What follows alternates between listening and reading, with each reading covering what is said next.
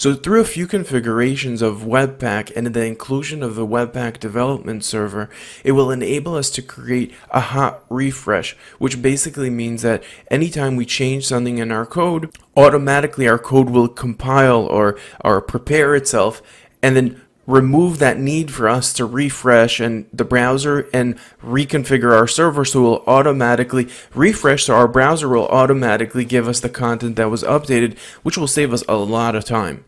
So let's jump right into it. So module.express is not a ES6 standard. It is actually a standard that it comes out of CommonJS, if you've heard of that package, which was endorsed by Node.js. We're going to see how you do this in ES6 in a later video, but generally speaking, I just want you to know what this is when you see it. What this is basically says is whenever you're loading in external files, such as this case where we're loading up our Webpack, or Webpack is loading this file to gain access to its configurations, it looks for, or it only has access to whatever was exported. Anything that is placed up above here or below that's not exported, it won't have access to. So literally all this is basically says is anything that's here is globally or publicly available to anyone that loads this file. Now there's a few different configurations that we want to put in here, and the first is our entry point. And our entry point is basically the starting file for our client-side JavaScript application that we want to package up for Webpack. And in this case, where it's going to be inside of our source, and just so it's very clear, I'm going to call it client.js, and we'll create that file in a moment. And we also want to give a direction of the output itself, so we know where our starting point is. And this file might load up a few different files, which it will throughout this chapter as well, and in general throughout our course. And we want to set it and say, okay, what path do we want to put it in? In this case, just to keep things simple, I'm going to put it into our public folder.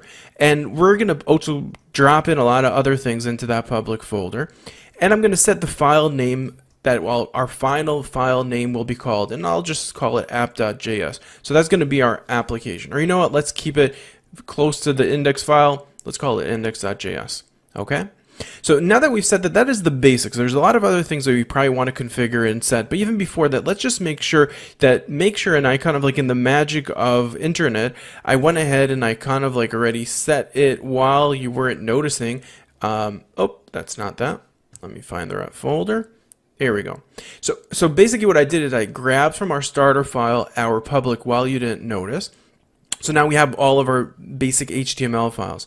So let's go ahead and also create that script file, that client.script. So I'm just going to go jump into my terminal for a second, and I'm going to ask to touch our .source client.js, so we'll have that file, and let's just put something very simple inside there. So I'm just going to go into that file in my editor, and I'm just going to do a console.log, and we're going to log in hello from Webpack. And let me save this. Now, even before we're done with this, now that we have what's our HTML file, just go into that HTML file, just scroll all the way to the bottom of the page, and make sure that if you don't have it already, make sure to add your index.js. I already did that before because I was replacing all the JavaScript, so it's expecting to find an index.js in it. Perfect.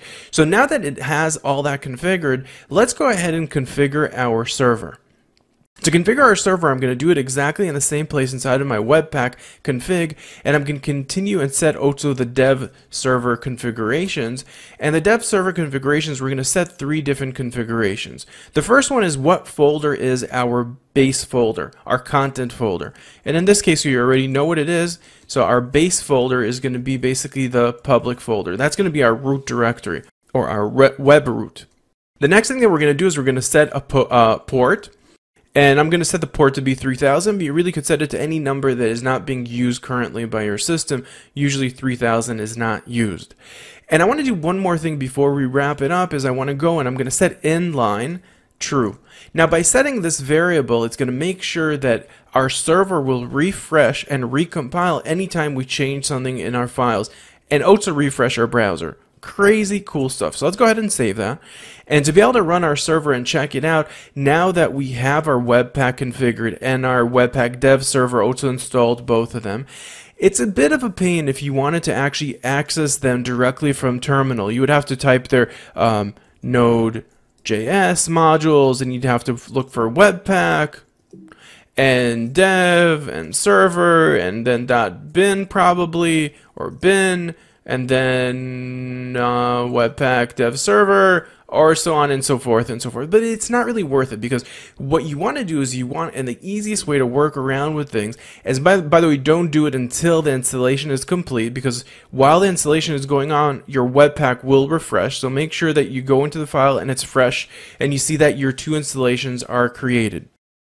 Now notice by default in our script we have here a test. We don't need that, so we could delete it, and instead of that we're going to put our own script. And our own script that we want to put in is incredibly simple. We're going to type here start, and the value is just going to be web dev server. Now because this is living within, it's living within the server, it's living within Node.js, it's living within all these access, it has access to all the Node modules that are installed. And in this case it gives me access. I don't have to type all these long paths. I could just literally just create these short scripts commands. Once I have the short script command, that's really all I need to be able to trigger it. Because it's called start, I'm just going to type here npm start. And it's literally going to go there and look at the configurations. It's going to compile the files. If everything worked okay, that's it. Our server is running. And if now I go into my browser, and by the way, this is the file that we're working with, and you could get it at the source files inside of this file. It's included in our links to this chapter. But if we open up a new and go into localhost, and we go into the path 3000, not 3001, you'll see that our server is running. Not only that, if I go here and I click into inspect my element, we'll see inside of our console that we have here hello from Webpack. Moreover than that, if we go and we make any changes inside of Webpack, so if I go into my client and I say hello from Webpack 2.0 and I go ahead and save it, that's all I had to do. If I go back into my browser, it's going to refresh and re-render. And you can see that there was some sort of an interruption, but you were still getting hello from Webpack 2.0. And literally that's all we had to do, because every time that we save, we go back, it's going to locate it and it's going to refresh it. So that's it. That is the basics of how to get set up and running with Webpack with hot refreshes. Now obviously this is going to become incredibly useful throughout this title, because we won't have to click refresh each time we make some changes. In this lecture we learned how to create a hot refresh using the Webpack development server. In the next lecture we'll continue down this path and learn how to integrate ES6 or ES 2016 already today with the help of Babel.